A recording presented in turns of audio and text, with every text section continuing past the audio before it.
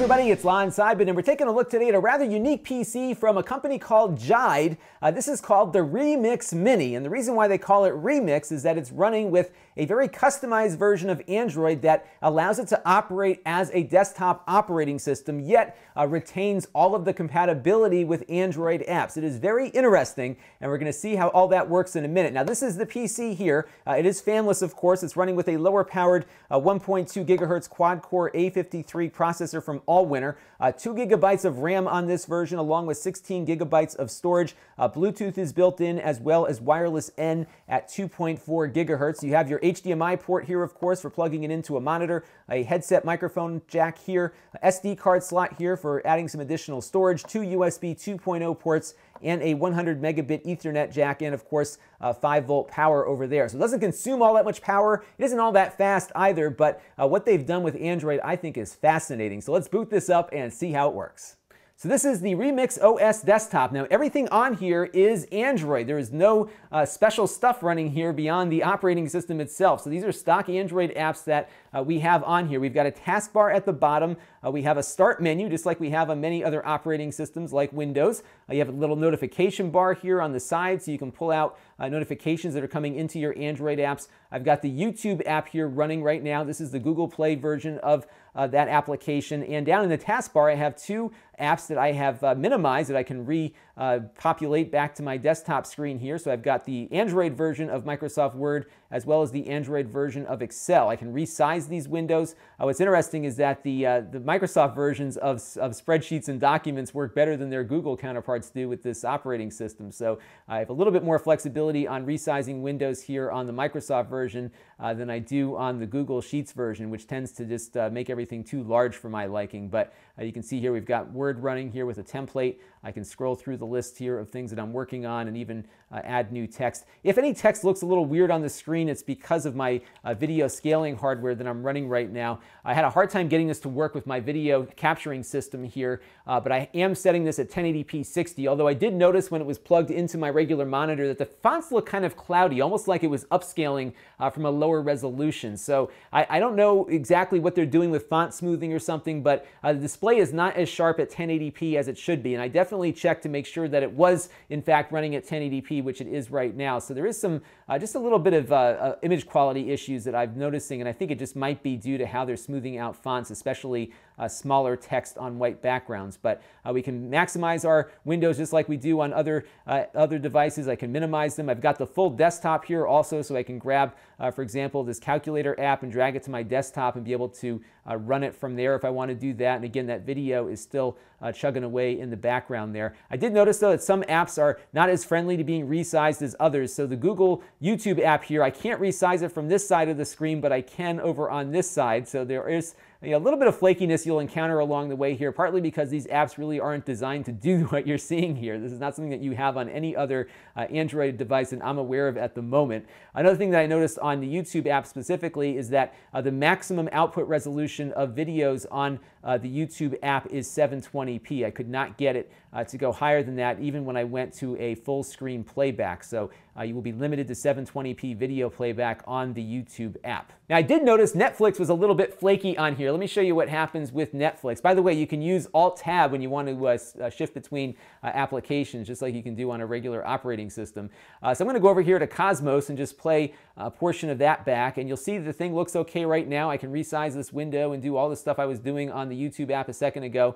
But when I go to play it back here, what will happen is it won't play in a window. It's actually going to expand beyond the boundaries of space and time and its boundaries of my window that I've established here. So that is one little glitchy thing that I noticed with Netflix. And this is the kind of stuff you're going to see as you're playing around with this, because there are, again, these apps really are not designed for this kind of usage. But what you could do is make the app go full screen, and that would pretty much alleviate the issue. So you will be able to watch it full screen, but I really don't think this is quite ready to be declared a good media PC just yet. We got a couple more things to look at, though. We're going to look at some gaming, some web browsing, and some Kodi too. So let's take a look and see how the gaming goes on this device. All right, so here we are running Bomb Squad here, and this is the Android version, of course, that I got off the Android App Store. It seems to be running pretty well. The one thing I did notice, though, is that it doesn't really recognize my keyboard even after I tried to map the controls to it. So I'm kind of using the mouse as a touch device, so it thinks I'm touching a screen when I'm actually just using my touchpad here. So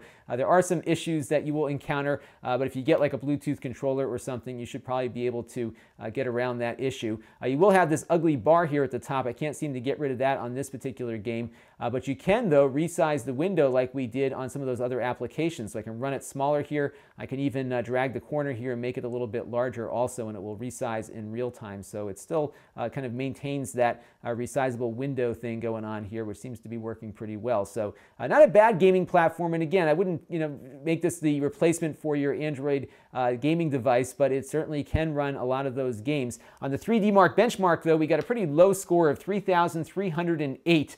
This puts it in league with many low-end phones that are really not designed well for gaming. So while it's going to do a lot of these casual Android games very well, some of the newer, more demanding games are not going to run as well on here because the processor on this will limit it quite a bit. So web browsing is a little sluggish on here. That's due to the fact that we don't have the fastest processor available to us on this device. So it will render in relatively quickly on sites like the New York Times here. Thankfully, they give you the article before all of their ads and everything else tend to render in. But this page is still loading right now. It will take a while for all of those processor-intensive components to get themselves on screen here. So you can see things are slowly popping up on here. We've got the retargeting ad for our Remix Mini PC also here showing up too. But once everything renders in, it does seem to work okay. You can resize the window with Chrome here, just like we did on some of the other applications. In fact, resizing on Chrome actually is probably the best experience I've seen resizing windows on this OS, primarily because a lot of these websites are designed for mobile responsiveness, and that is something that when you resize a website, those sites are designed to do. So it's a very nice experience resizing windows here in the Remix OS. On the Octane benchmark score, though, we got a score of 2,636, which is actually the lowest we've tested on our sub $100 computers. The Asus Chromebit, which is just a few dollars more than this one, scored a lot higher. So this does give you an idea as to where this thing's processor is. It's pretty much underpowered, in my opinion. I think this operating system is adding a lot of overhead that is slowing a lot of things down. So I think if they can make one of these with a faster chip, this will be a very interesting experience, to say the least. But right now, it's going to feel pretty slow, especially when you're doing the sorts of things you're accustomed to doing very quickly on a faster computer. Let's take a look, though, at Kodi and see how we can play some of our high-end movies on this. All right, let's take a look at the Android version of Kodi running on the device here, and we'll pull up a Blu-ray MKV I have on my disk array down in the basement. This is one of my favorite films, The Empire Strikes Back, and I'll skip ahead a little bit so you can get a feel for how fast it can queue up different parts of the movie here. So we'll just jump ahead a little bit. There we go. And you can see it does come back to life pretty quickly. It performs about where I've seen many other low-end Android and Raspberry Pi devices, for that matter, perform, in that it can play back the movie with minimal lag and seems to function pretty well. However, the image quality doesn't look all that great to me. I've seen better image quality out of other devices, similar to that issue I had at the outset with my 1080p monitor over there as well. So that is the Remix Mini. You can get this for about $70 right now.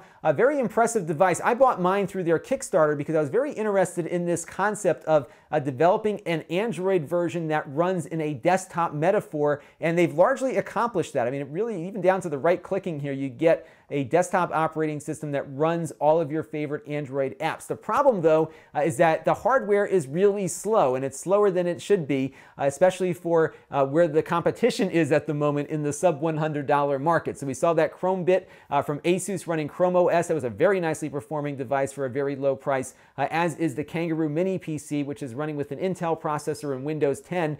Just a little bit more, $99 for that one, and that one really performs quite well. And those are the two computers that I'm recommending to people that are looking for something inexpensive that they are going to use day to day for specific tasks. This one just isn't quite there yet, just because, first of all, the performance is what it is, but also because the apps just don't have a consistent feel to them as you're using them, because they're really not designed for this kind of desktop experience where you're going to be resizing them and moving things around.